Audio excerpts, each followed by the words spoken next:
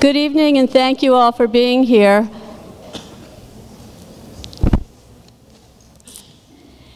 It's my pleasure and privilege to introduce our OAH President, Earl Lewis, who is currently Professor of History, Professor of Afro-American and African Studies, and the founding director of the Center for Social Solutions at the University of Michigan. Lewis earned his PhD at the University of Minnesota and began his teaching career in 1985 at the University of California at Berkeley. 4 years later, he moved to the University of Michigan, where within a year he came to direct the Center for Afro-American and African Studies. Thereafter, his colleagues discovered his manifest talent for leadership and promoted him to Vice Provost and Dean of the Horace H. Rackham School of Graduate Studies. In 2004, Emory University lured him away to serve as Provost and Executive Vice President for Academic Affairs and as the Asa Griggs Candler Professor of History and African American Studies. At that point, Lewis was on the road, in the fast lane really, to becoming a university president. But in 2012, the Andrew W. Mellon Foundation invited him to work as president there instead. He served as president of the Mellon Foundation from 2013 to 2018, then returned to Michigan last year. Impressive as it is, this bare-bones outline of Lewis's career only hints at his accomplishments. Earl Lewis is an eminent scholar of African American history. His high school classmates in Virginia already saw his mind in gear when they voted him the most intellectual member of his senior class. His first book, In Their Own Interests, Race, Class, and Power in 20th Century Norfolk, A Rich Social History, published in 1991, told us how African Americans in a southern city sought justice and empowerment in the home and community as well as the workplace. In the years since, Lewis has written dozens of articles and co-authored 3 books, including Love on Trial, An American Scandal in Black and White, a riveting tale of a 1920s interracial love affair that foundered publicly on the shoals of race and class. As an intellectual impresario, Lewis has co-edited numerous books, including the 11-volume Young Oxford History of African Americans and the award-winning text To Make Our World Anew, A History of African Americans. In addition, he was one of the founding co-editors of the prize-winning American Crossroads book series with the University of California Press. And as an academic mentor, he served on the dissertation committees of more than 30 lucky doctoral students. Lewis is a visionary with his eyes trained on the future as well as the past. At the Mellon Foundation, he reconfigured programs, implemented a strategic plan, and oversaw more than $1.2 billion in grants. He initiated and still co-edits a book series, Our Compelling Interests, that shows how diversity lies at the heart and soul of a healthy democracy. At Michigan, his new Center for Social Solutions focuses, as he puts it, on the critical issues of today, including the history of slavery and its ongoing legacies, the safe and just distribution of water, and the future of work and dignity of labor in the age of artificial intelligence. In recognition of his extraordinary career, Lewis has received 9 honorary degrees. He's an elected member of the American Academy of Arts and Sciences, the Council on Foreign Relations, the American Antiquarian Society, and the Society of American Historians. He served on the board of, among others, the Center for Research Libraries, the Educational Testing Service, and the American Council of Learned Societies. From 2010 to 2013, at the invitation of President Obama, he served as a member of the Department of Education's National Advisory Committee on Institutional Quality and Integrity. Lewis is a renowned leader in higher education, a distinguished scholar, a generous colleague and teacher, and an inspiring president of our organization. At the OAH, she pushes us to look to the future, to ask what a professional organization should look like and what it might accomplish in the 21st century. History, as he sees it, is our civic duty. Tackling the history of race, he writes, is the only way to build a diverse, plural democracy, and collectively, that remains our shared responsibility. Indeed, it does. Please join me in thanking Earl Lewis for his wisdom, service, and scholarship, and please join me in welcoming him to the podium this afternoon.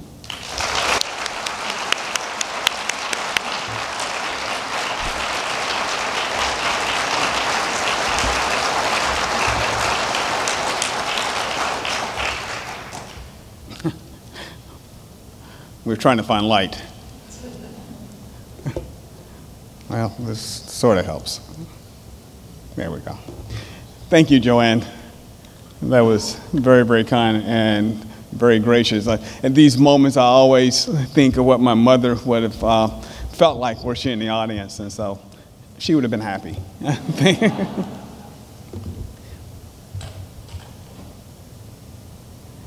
And there are seats on the side here looking. It is an honor to be standing before you this evening. From my childhood in Virginia to my college and graduate years in Minnesota to teaching and administrative roles at UC Berkeley, Michigan, Emory, and Mellon, I have marveled at the grace, support, encouragement, and colleagueship I have encountered. Along the way, I found friends and mentors, co-authors and collaborators. Some who started the journey with me are no longer alive, yet every day I carry with me the things they taught and the humor they spread. On this night, a special salute to my family, my wife Susan, my brother Rudy, my sister-in-law Rosalind. They have been with me through the days, good and bad. Their love I cherish, and their support I value. Thank you, too, to the incredible staff of the Organization of American Historians, including the staff of the JAH. It is remarkable what they achieve each year and how they go about their roads with cheer, determination, fortitude, and just splendid resolve. I ask that they all stand so we can recognize and celebrate them.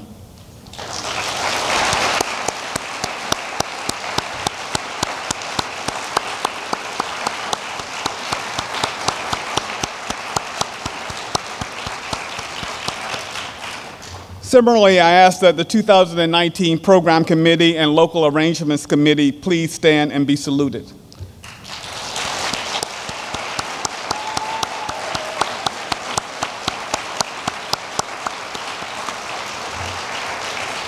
Every president knows that while they may get the last word at an annual meeting, members of both of these committees deserve a great deal of credit for the outstanding gathering. Joe and Kate, thank you for your leadership of the Program Committee, and Natanya, I truly appreciate all you did to welcome us here to Philadelphia. Finally, I want to thank my colleagues at the University of Michigan, the Department of History, the Department of Afro-American and African Studies, the College of Literature, Sciences, and the Arts, the Provost Office, the Office of the Vice President for Research, for their support and underwriting of aspects of this annual meeting. Truly, thank you.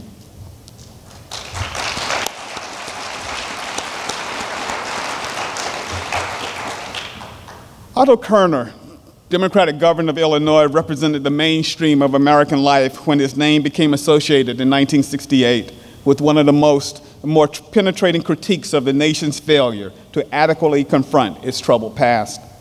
Kerner and colleagues have been assigned the task of understanding and explaining the nearly 200 urban eruptions labeled race riots that scarred the nation between 1964 and 1968. Approximately 159 in 1967 alone. Racial antipathy and spasmodic violence has scarred the social landscape in fits and starts for centuries. From the 1741 uprising of enslaved people and poor whites in New York City through the 1967 rebellions in Detroit, frustration, anger, deprivation, and a yearning for some modicum of freedom periodically erupted, often with deadly consequences. Across space and time, lives have been lost, property destroyed, recriminations distributed, retribution sought, and reparations demanded. In each era in time, men and women of stature and status gathered to explain the events. In some years and in some places, they blamed the rebellious for everything. But by 1968, recent events has seared the consciousness of a majority, so much so that they blame the broader society. Who among us can forget the words of the Kerner Commission? And I quote, "This is our basic conclusion. Our nation is moving toward two societies, one black, one white, separate and unequal." The words were at once powerful, indicting, critical, and insufficient. For a kid like myself, born in segregated Virginia, the authors of the report seemed to be telling history backward. We weren't moving toward two societies, one black and one white. That had been my reality since birth. That had been the conscious objective of a raft of stakeholders, a separate and unequal set of opportunities. When the telling of our stories is left to policymakers and politicians, a simplistic summary can elide reality, sliding into obfuscation and sometimes just lying. That's where historians matter most, where we carefully and judiciously complicate the story by confronting the evidence before us.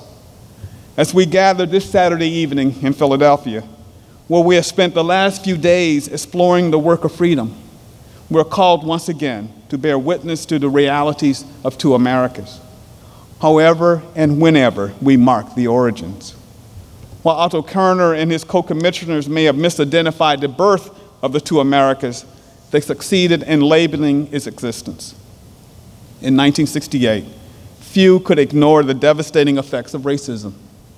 The haunting images of a disfigured Emmett Till, scenes of beaten and bloody survivors of the firebombed interstate buses, harrowing images of the 16th Street Baptist Church in Birmingham and the discovery of 4 murdered black girls, joined with newspaper and television accounts of an army of jail-bound moderate foot soldiers who gave themselves and sometimes their lives for social justice. Each moment claimed a footnote, a sentence, paragraph, chapter, or book in the larger story of the work of freedom. And as we've learned, it was not just the visible displays of oppression that shaped the past. More insidious aspects of subordination worked just as effectively as brutal expressions of violence. Some may say even more effectively. In a segregated world, even the most accomplished African American learned lessons of self-doubt and self-loathing, the imposter syndrome. The African American autobiographical literature is replete with comments about good hair and bad hair, loud clothing and proper dress. In those memoirs, you find repeated examples of the mantra, work twice as hard as a white counterpart to prove your worth. Elsewhere, black periodicals accepted the ads for skin whiteners and featured models that reflected colorism. Black social and fraternal orders took pains to exclude, often internalizing lessons from the broader social order. Of course, it would be reductionist to say racism was the only thing that mattered in the 60s. Racism's gnawing presence lived as powerfully and ubiquitously as, say, the Cold War. No American school kid who came of age by 1968 had any doubts about nuclear threats.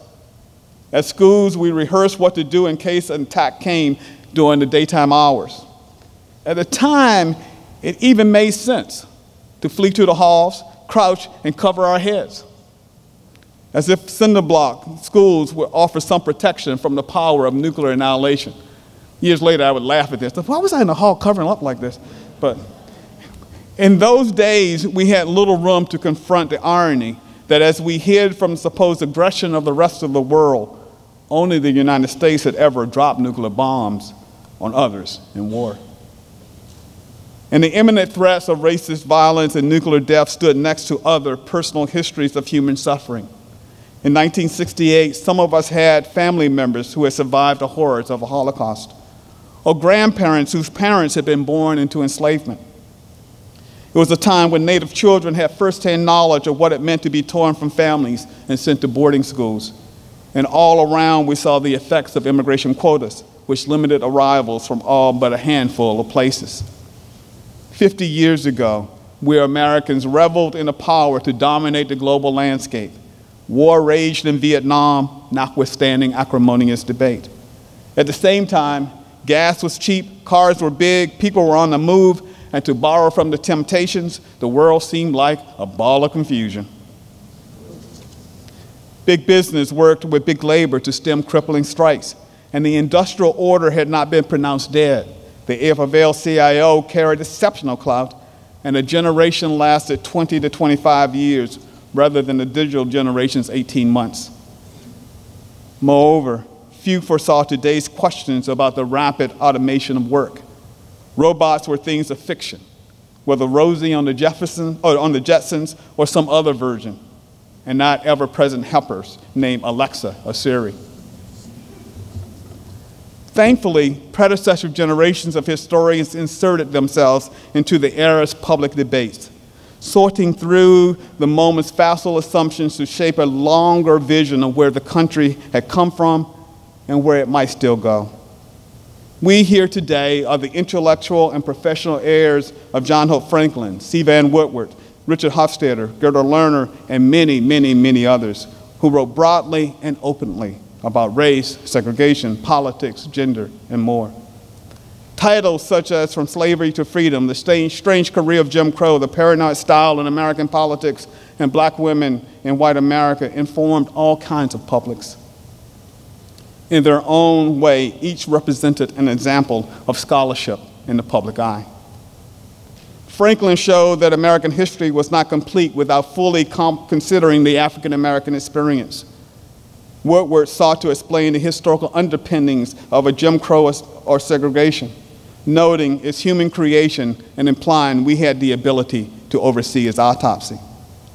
Hofstadter probed the inner world of xenophobic and racist thought and groups in the United States and began sketching them as homegrown expressions of worry and conceit rather than mere outliers. Lerner, meanwhile, showed in documentary detail the ways women, especially Black women, left traces of their involvement in the making of America. Today, against the backdrop of mass shootings, hate-filled marches, and the attempted normalizing of the morally repugnant, the opportunity and importance of history and the common good demand we plunge ahead and continue to grapple with society's greatest challenges. Thankfully, many of you have accepted the intellectual baton and have already engaged this hard work from varying points of view. You've written about slavery, about racial ideology, war, the environment, and social justice. Your research has turned concern over the growth of the carceral state into a call to change the policies and practices of imprisonment. You've written about voting, labor, work, and politics. Your scholarship on social movements, gender, power, sexuality, religion, and a range of isms has forced us to ponder the boundaries of exclusion and inclusion. Some of you write op-eds, appear regularly on television, or have started nonprofits to advance the common good. Your scholarship reminds us that the building and nurturing of a democracy is work. To ensure we remain free to dissent, to participate, to vote, to criticize, to imagine a better tomorrow requires work. The struggle to hear one another over the din of parallel echo chambers requires work. Turning our very diversity into an asset requires work. I want to spend the remainder of my time probing this last question. How do we continue to turn our diversity into an asset? Elsewhere I've written, if demographers are correct and by 2044 this country boasts a non-white majority, we will need to embrace a new approach to diversity. Defining it is the first step, valuing that diversity is next, and then we must leverage diversity for the benefit of all. This is no easy task and requires that we return to history and place the current moment and our shared future in context. It is the only way to fully confront the Kerner thesis limitations for rethinking the common good. That's not to deny the power of the black and white divide as a metaphor, or disregard its harsh and at times lethal reality for scores. It is only to say, as we go forward, we must also expand the frame. We must also expand the frame. So where do we begin? Let's return to school. Education has been part of the ground zero in the battle over whose vision of America would prevail, whose sense of democracy would take hold. Education has long had a place at the table as we assess the work of freedom. And it is also a place where the work of diversity begins. A decade ago, I had the great pleasure of meeting one of the most wonderful people in the world, in my experience, Lucille Clifton. She was visiting Emory as a distinguished poet. We had a wonderful time talking. She revealed that her family had Virginia roots, as had mine. Well, Lucille Clifton died on February 13th, 2010, almost 4 years to the day of my own mother's death. Now, you may be asking, what does Lucille Clifton, a celebrated poet, have to do with the theme of today's address? In word and action, she revealed the powerful beauty of the human imagination and served as continued proof that genius could be found in many places and in many figures. When Lucille was born in 1936, the country struggled through the travails of a severe economic recession we all know as the Great Depression. Segregation or Jim Crow prevailed also, de jure in the South and de facto many other places. Very few of America's leading universities would admit her or many other black kids, so she went to Howard University at age 16. In the early 1950s, Howard was the pinnacle of black intellectual life. Most of the nation's leading African-American intellectuals either taught at the Washington, D.C. institution, had taught there, or hoped to teach there. In the segregated world that was the 1950s and 1950s America, HBCUs such as Howard counted immensely. A college degree represented options beyond work as a day laborer or domestic. It offered kids such as Lucille the chance to dream that one day they could become poets, writers, scientists, inventors, even historians.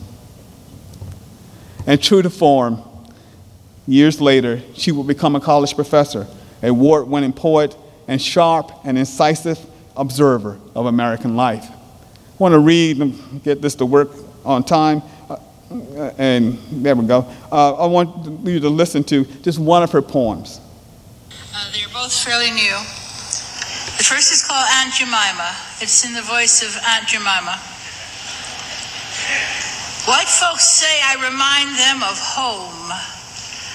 I, who have been homeless all my life, except for their kitchen cabinets. I, who have made the best of everything.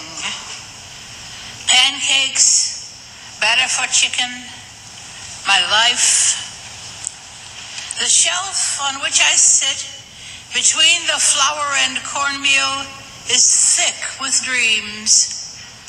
Oh, how I long for my own syrup, rich as blood, my true nephews, my nieces, my kitchen, my family, my home.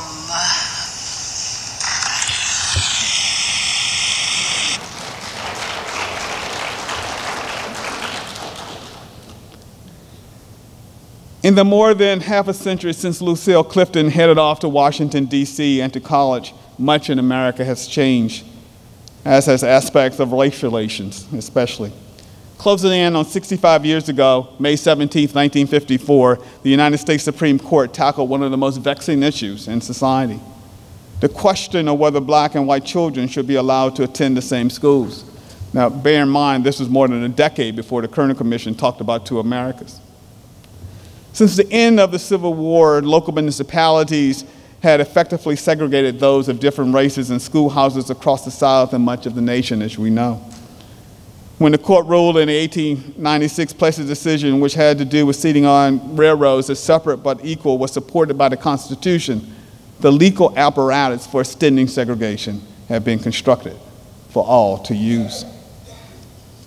Then the Supreme Court ruled in 1954, and Chief Justice Earl Warren, the former governor of California, spoke for a unanimous body. And I think it's important at times to go back and listen to the words of the 54 decision for what they were saying and what they were suggesting.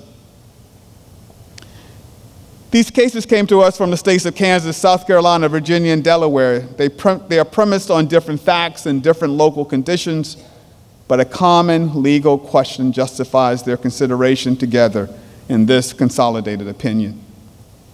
In each of the cases, minors of the Negro race, through their legal representatives, seek the aid of the courts in obtaining admission to the public schools of their community on a non-segregated basis.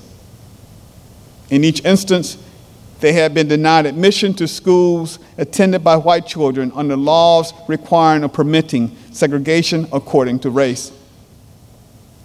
The plaintiffs contend that segregated public schools are not equal and cannot be made equal, and that hence they are deprived of the equal protection of the laws. I go on, the court would say, today, education is perhaps the most important function of state and local governments. Compulsory school attendance laws and the great expenditures for education both demonstrate our recognition of the importance of education to our democratic society. It is required in the performance of all of our most basic public responsibilities, even service in the armed forces. It is the very foundation of good citizenship. Today, it is a principal instrument in awakening the child to cultural values and preparing him for later professional training and in helping him to adjust normally to his environment. In these days, it is doubtful that any child may reasonably be expected to succeed in life if he is denied the opportunity of an education. Such an opportunity, where the state has undertaken to provide it, is a right which must be available to all on equal terms. And they will go on to conclude then that in this case, separate but equal was unconstitutional. And they would say, in fact, we conclude that in the field of public education, the doctrine of separate but equal has no place. Separate educational facilities are inherently unequal. Therefore, we hold that the plaintiffs and others similarly situated for whom the actions have been brought are, by reason of the segregation complained of, deprived of the equal protection of the laws guaranteed by the 14th Amendment. Now, many in this room know then the court will remand this to lower courts and it will come back a year later in what was known as Brown 2. So a year later, the court issued its final ruling in the second Brown decision, instructing school districts to end the practice of segregation with all deliberate speed. One of the most curious phrases in our legal history. I was one of thousands of young people born into segregated Virginia that year, 1955. All deliberate speed came to mean something very particular for my generation. From the time I entered public school in 1961 until 1970, I went to state-sanctioned, racially segregated schools. All my classmates were black, and until I was in the 8th grade, so too were the teachers, except for Mrs. Estrada, a Filipina deemed too colored to be let loose in a predominantly white school. In the fall of 1971, my sophomore year, I entered the world of not integration, but desegregation. The school broke down this way: roughly 45% African American, 55% white. In it, Indian River High School in Chesapeake, Virginia, I gained a perspective on the Brown decision that we historians have mostly failed to stress in the books that we have written. Typically, this chapter is told as a case study in the search for equality, as a moment when the United States came to terms with the implication of what Nobel laureate Gunnar Myrdal labeled the American dilemma.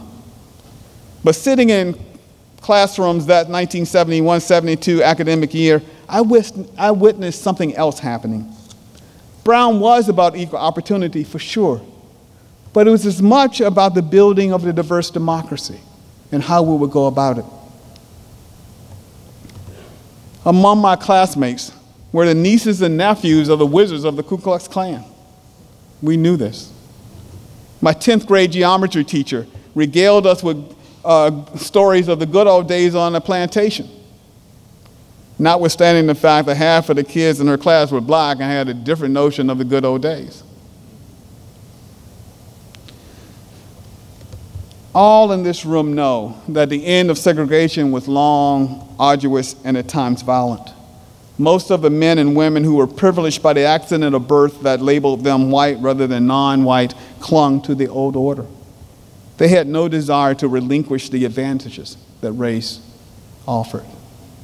But then the fight continued. The '64 Civil Rights Act, and a year later the Voting Rights Act, and we began to have some momentum. And in many black communities, the way people came to figure it is, well, 250 years of slavery, 100 years of segregation, and now we would have our moment. Race had counted for all the wrong reasons for so long. Now it would count for the correct reasons. Policymakers couldn't avoid the inescapable. Nearly three centuries of state-sanctioned subjugation demanded and required some kind of redress. But to avoid the call for reparations, government officials, beginning with LBJ, invoked instead the concept of affirmative action. Universities soon found themselves, in response to student protests, societal pressures, and social understandings, trying to respond and redress a national history of discrimination. And you think of it, it's a very short period, 1970 to 1978. Between those years, 70 to 78, universities expanded outreach programs to underserved communities, developed affirmative action programs to expand the number of black and brown students on campus, modified their curricular scope, introducing ethnic studies, African American and women's studies programs for the first time, and pledged to grow the numbers of students and faculty of color. Then in 1978, a much divided Supreme Court ruled that race could be weighted as only one of several factors in an admissions decision. And so after 16 years of opposition to Brown, massive resistance was one way that we usually summarize that period, interposition and all, but it was just basically subterfuge and delay. The states of the South finally complied, and in less than 7 years, the courts took a giant step away from saying schools could remedy past histories of discrimination by taking race into account as a primary or singular factor in the admissions decision. And many in this room know the case of UC Davis and the story of Davis deciding to set aside 10 seats in this medical school for African American applicants. Although the University of California had no history of discrimination and UC Davis had no history, but they thought they were part of a society that needed to bring some redress and really struggle with the past. And they could advance then a whole range of other objectives. Alan Bakke, on the other hand, who had been trained as an engineer but sought to gain admission to medical school, believed he had been discriminated against because reserving those 10 seats, he imagined, and his lawyers argued, was a form of racial discrimination. In a reasoned but convoluted decision, the late Justice Harry Blackmun concluded that racial quotas were unconstitutional, but that race could be one of several characteristics that a university could factor into an admissions decision. The court further ruled that as one of several factors, it had to advance a greater desire for diversity, that is the institution, the university, rather than seek to remedy past histories of discrimination. So in an interesting kind of way, the Supreme Court birthed the diversity argument in 1978 that we've been trying to address and deal with ever since. In so doing, we moved from the current commission's explicit focus on race to a legal remedy that ran from history. In effect, we privileged qualified colorblindness in a race-conscious world. Let's think about that. Qualified colorblindness in a race-conscious world. That is, race could be considered, but never as a standalone factor. It almost wants you to argue the question, why only in higher education? Why is higher education special? At this stage, we enter the era of what I refer to as diversity 1.0. With each passing decade and each legal challenge, higher educational institutions came to employ different strategies and tactics to advance diversity. Students represented one opportunity and faculty and staff another. For one, students at the undergraduate level in particular turn over at a rate of about 25% per year, whereas annual faculty and staff turnover is in the single digits in most places. In a decade's time, with concerted effort and diligent attention, one could begin to shift the student numbers. More assiduous work, which it came to be recognized, was required to change the composition of the faculty and staff. Beginning in the 1970s and certainly by the early 1980s, selective colleges and universities, where racial, ethnic, class, and gender diversity is a far more pronounced problem than in other schools, introduced strategies to correct the seeming imbalances. They adopted high schools with sizable numbers of students of color trying to compete for the best talent. They created summer bridge programs to help ease the transition from high school to college. They partnered with historically black colleges and universities, creating exchange programs. Some pioneered the use of undergraduate research opportunity programs, discovering along the way that students in such programs fared far better as measured by first-year GPAs than students who had not participated in research opportunity in their freshman years. Some of these schools went to holistic reviews of credentials, recognizing that test scores and GPAs worked at best as suggestive and not fully predictive about how well a student would do as an undergrad. And they had to be paired with teacher and counselor recommendations. And that included things about looking at the strength of curriculum, extramural activities, and what now Angela Duckworth and others refer to as grit. Faculty diversification programs face greater challenges. In addition to lower annual turnover, the decentralized nature of faculty hiring could unearth a real tension between an administration's pledge to change the composition of the faculty within a specified period and the results. There was the enduring myth of the pipeline, and it shows up many times in the literature. That is, there were insufficient qualified candidates of color to compete for open positions.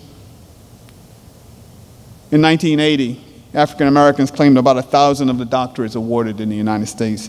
Asian Americans totaled 450, Latinx Americans 400, and Native Americans under 100.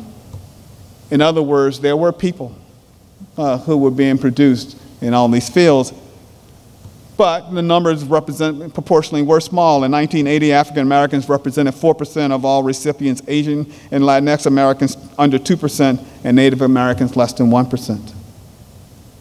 And as we know, the production varied by areas of interest.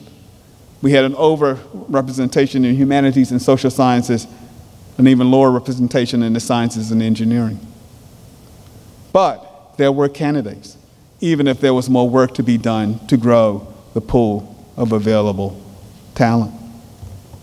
During this period, local practices and attitudes proved as nagging a challenge as claims of a lack of talent. It was not uncommon for someone to proclaim, in Region X, folks from that community won't want to live here. Or, I asked my friend who is the best person in his or her lab, and it wasn't any person of color. Too often, localized disciplinary-based hiring and retention practices mitigated against successfully challenging assumptions and altering the numbers. In addition, in this early period of Diversity 1.0, for too long, excellence and diversity were presented as competing and mutually exclusive ambitions. We were a generation away from scholars documenting the power of a diversity bonus and how in team settings and other places, the more complex the problem, the better results you get from assembling a truly diverse team of problem solvers. At a number of schools, growth in faculty diversification followed both protest and an institutional agreement to curricular modifications. At the University of Michigan, for example, the first Black Action movement in the late 1960s and early 1970s led to the creation of the Center for Afro-American and African Studies. At the University of California, Berkeley, and San Francisco State, the Third World student strikes played a role in the creation and the birth of both ethnic studies and African American studies programs on campus. And as you will see, others soon followed with curricular change as a response to calls for altering the relationship between the academy and the surrounding communities, especially communities of color. Just pause for a second. In those early years, it was a notion that each of these academic units had to have at least one foot, if not both feet, in their adjacent communities. They were not just representing themselves and the academy, they were representing and bringing things back to the community. During these early years, faculty had to be hired, credentialed, tenured, and promoted. At the same time, whole fields had to be both born and legitimized. Take, for example, the case of my former late colleague, Barbara Christian, the first black woman to earn tenure at the University of California at Berkeley in 1978, after arriving as an assistant professor in 1972. And some of you in this room know that Barbara pioneered the field of black women's literary criticism with the publication of her first book, Black Women Novelists, The Development of a Tradition, 1892 to 1976. Her work signaled that black women writers mattered and belonged in the canon. The critical acclaim that later was garnered by Toni Morrison and Alice Walker, Gloria Naylor, and others proved that black feminist criticism enriched the academy. But when in the story there, it doesn't tell you about all that went on. What goes unacknowledged today is the fight Barbara endured. Early on, some at the university questioned whether black women writers really did matter. Should we tenure someone who's writing about black women writers? Now, to know Barbara is to know she persisted. In a world with a recognized canon, Barbara Christian's work altered boundaries, shifted paradigms, and expanded fields of knowledge. In the process was born a symbiosis between the academic and the artist, as each worked to alter the makeup of their understood body of knowledge. In fact, I can recall Alice Walker saying at one point, in recognizing Barbara, I exist because you exist, and you exist because I exist. Your ability to say, I'm worthy of critique and analysis, gives me the legitimacy to go forth and publish more. There was this understanding and this interplay. But this required publishers willing to serve as outlets for the novelist and the critics. This required scholars prepared to revise syllabi and schools willing to build entire programs and departments. Building the architecture of an academic enterprise became key in the early years of Diversity 1.0. But most notably, Diversity 1.0 focused on the numbers. The strategy assumed that increasing the number of students, faculty, and staff would necessarily lead to a change in institutional culture. Fewer schools paid attention to diversity's best companion, inclusion, or noticed that the only interaction between diversity and inclusion, only by that interaction could one approximate anything called equity. For a school to be inclusive, it needed, in the language of President of Augsburg College in Minneapolis, Paul Primanal, to pivot from the hospitality framework to one of justice. He notes, and I quote, "Is hospitality enough? Is it just the fact of welcoming enough? Or is there a reason why the need to welcome demands more of us?" That first generation of students of color who staged strikes, boycotts, and challenged their schools voiced a similar concern. A focus on inclusivity, they reasoned, means that I am not the only one who's supposed to change. If you look across the landscape, particularly in the upper Midwest, at a number of the small liberal arts colleges that brought in a sizable number of black students for the first time in the 1970s. They did so in talking to people with the expectation that the students would come and the students would change. The students would come there and they say, no, the institution needs to change too. It was that kind of contest as we came to understand.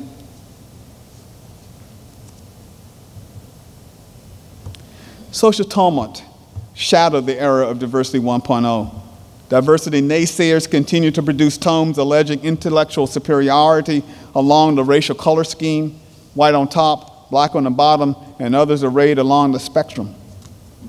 Political pundits and their watchers equated race-conscious policies with reverse discrimination. Seemingly ignorant of the late NAACP leader Benjamin Hook's powerfully illustrative sports metaphor. Ben Hooks, during this period, would remind his audience that for years, runners in the 440-yard race lined up evenly until someone calculated that the person in the inside lane had to run a shorter distance than the person in the outside lane. Started in the same place, looked so equal. Only later did they go to staggered lanes, which had the appearance of inequality, but in fact assured a greater equity. Other supporters of this affirmative action responded in kind. Some would openly embrace what it meant to be an affirmative action baby. A few found new ways of interpreting the world with an eye on critical race theory, offering black bodies had long been marked as transgressive. If such markings came with new opportunities, such is the price of paying the struggle forward. A quarter of a century after Bakke, the U.S. Supreme Court heard another set of cases that further altered the diversity discussion in the United States, especially among higher education institutions. The Grutter and Gratz cases pitted the University of Michigan against white applicants to its law school and undergraduate college. Well, those individuals alleged they had been denied admission solely because of the over-reliance on race by the school. In the end, the challengers didn't question the admissibility of non-white applicants. It was interesting, if you go back and look at, there was this whole notion early on about whether these students, in the early generation, they were questioning whether students were qualified. But if you look at the lawyers for Grutter and Gratz, they came to argue, no, we know they're qualified. That's not an issue for us any longer. We just don't like race. We think race should be eliminated as a variable at all in admissions decision. Without going into all the detail, the court in the end upheld the use of race as one variable and extended the diversity logic first created in the Bakke decision. But Grutter and Gratz, to me, stands out for other reasons rather than the final conclusion. One, it was one of the first times really since the Brown decision that scholars were mobilized to provide the intellectual support for why diversity matters.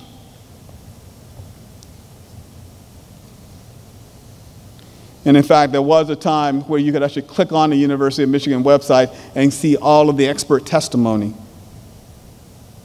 of a whole generation of scholars who actually talked about how students learn and how they benefited from learning in a diverse setting. But more than that, the institution also dedicated resources to document all facets of diversity beyond just race, including holding symposia producing local videos on mental health and visible and invisible forms of disabilities.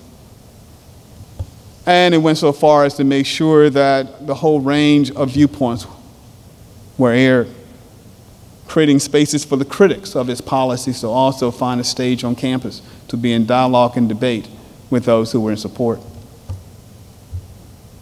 Now, many of you know the story. While the University of Michigan prevailed in the courts, it ultimately lost the right to use race or gender in its own decision-making.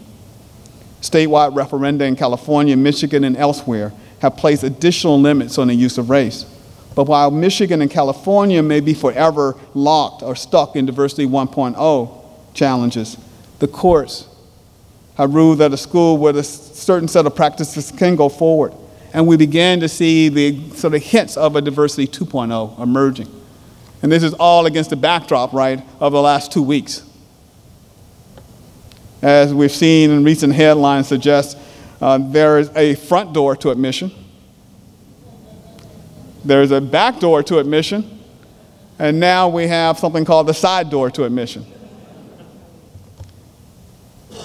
And it makes you think about then, for those individuals who struggled, to think through how do we actually get to where we need to be. I raise this diversity part because we're about to see a profound change. By 2044, as I noted before, we're going to see a non-white majority in America, according to most demographers.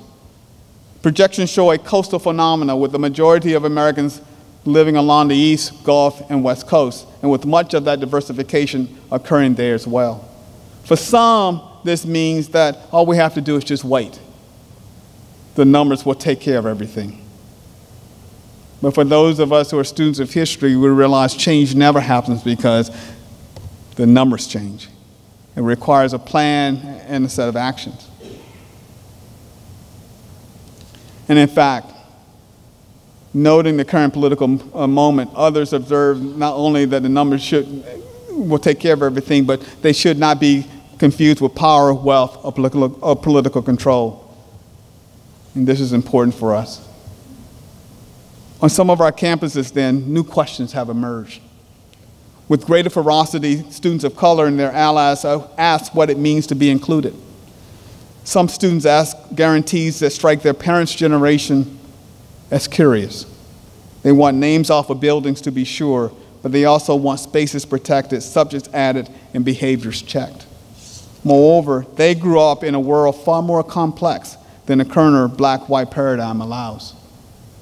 Concepts of intersectionality jump from the assigned article in class to debates in the dorms to ways of defining oneself in relation to the others. Administrators experiment with cluster hiring to further enhance the diversity of faculty and staff. They offer incentives such as transitional postdocs to help take an attractive candidate off the labor market before their value and demand is more broadly known. In a few instances, they even support additional modifications to the curriculum, hoping to counter the evolutionary changes that come when faculty are free to simply reproduce themselves intergenerationally. Some institutions have formed consortial arrangements with either peers or unlicensed schools, seeking to match PhD candidates and graduates with faculty openings. All along, of course, macroeconomic forces continue to shift and reshape the contours of higher education, and with it, the faculty. We can expect to see a more variegated sense of the faculty in the years ahead. Fewer tenure lines, more clinical or faculty of practice, more adjuncts and part-timers, more faculty equipped to teach in a digital format on a variety of platforms. We are at a moment of inflection. According to most recent reports, that by 2030, upwards of 800 million jobs that had existed in 2015 will have disappeared worldwide. 54 million in the United States, 1/3 of the contemporary American workforce. That macroeconomic change will have implications for higher education and how we think about diversity 1.0 and 2.0, or no on our various campuses. These questions then require us as historians to engage in the conversations. So in conclusion, racial and ethnic diversity is not a theoretical concept. All the demographic projections point to a non-white majority. And second, numbers are not destiny. Unless we carefully define what we mean by diversity that moves beyond the old binaries without running away from their hold on the American imagination, we will never be in a position to fully leverage diversity for the benefit of most. A leveraged understanding of diversity means we can explain that individuals may, as has been suggested, bond because they share similar backgrounds, perspectives, and views on the world. But if that bonding is not also tied to bridging, the full effects of our social, racial, ethnic, religious, economic diversity will fail to be leveraged. Third, we can define diversity. We can leverage diversity, but we must still value it for it to make a difference. Through research and publications, joint programming and activities, policies and practices, we must understand its importance. At the OAH, we demonstrate that value through the wide and varied sessions we offer at each annual meeting. In the articles we publish in the Journal of American History, the ways we nurture and mentor younger scholars, the amplified initiative to share resources with teachers and other educators, and in our partnerships with media outlets, theater companies, museums, public media, and others. Even as we consider defining, leveraging, and valuing diversity, more than 50 years after the Kerner report, we may ask if we've reached an inflection point. If Bakke signaled the shift from race to diversity in our accounting of American history, have events in the last 2 decades, from vigilante encounters and police shootings to armed confrontations between white supremacists and anti-fascists, they foreshadowed a reset. As John Hope Franklin vividly recounted in his autobiography, Mirror to America, racism haunted him from his boyhood days in Tulsa through his college years in Nashville, through an assortment of posts and assignments over a lifetime. Did it define him? No. Did it shape him? Yes. Perhaps no more than during his stint heading President Clinton's Board on Race, when journalists fashioned stories about him and the work of the board without fact-checking. Franklin was right. And if the energies of the hecklers on the sidelines could have been transformed into constructive support for the efforts of those who work to improve the racial climate, and if the media had been willing to give appropriate visibility to the board and its work, we might well have advanced the cause of racial relations even more than we did. Is this an era when race and our collective failure to address it? Is this an era when race stands poised to replace the diversity framework? I'll leave that question for all of us to ponder.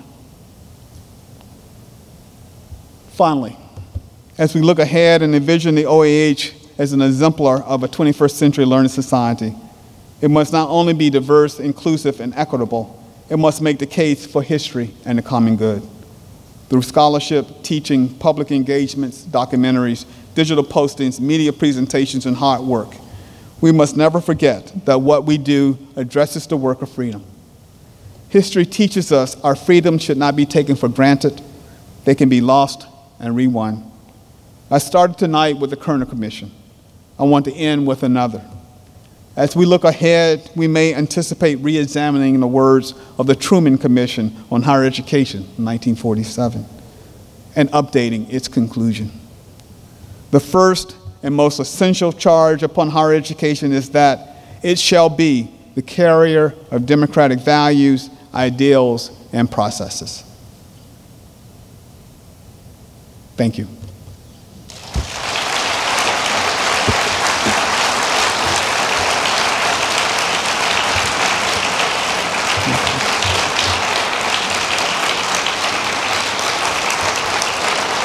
But don't leave yet, because I have a challenge to everyone in the room. So don't leave. I have a challenge I want to issue before you leave. Thank you so much. So there was mentioned earlier of a longstanding member who passed away this year and made a generous gift to the OAH. And I was so taken by this. So those of you who were not in the business meeting, Robert Murray was a member of the OAH for some 72 years, I believe, is right? And he passed away, and in his estate, he left $50,000 to the OAH as a gift for us to.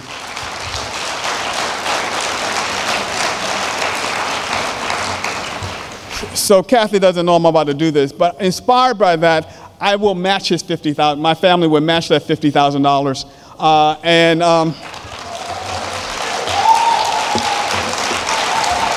And then issue a challenge to the organization that if others will add over the next 5 years so that we get to a total of $500,000, we will add another $50,000. So that's a challenge to you.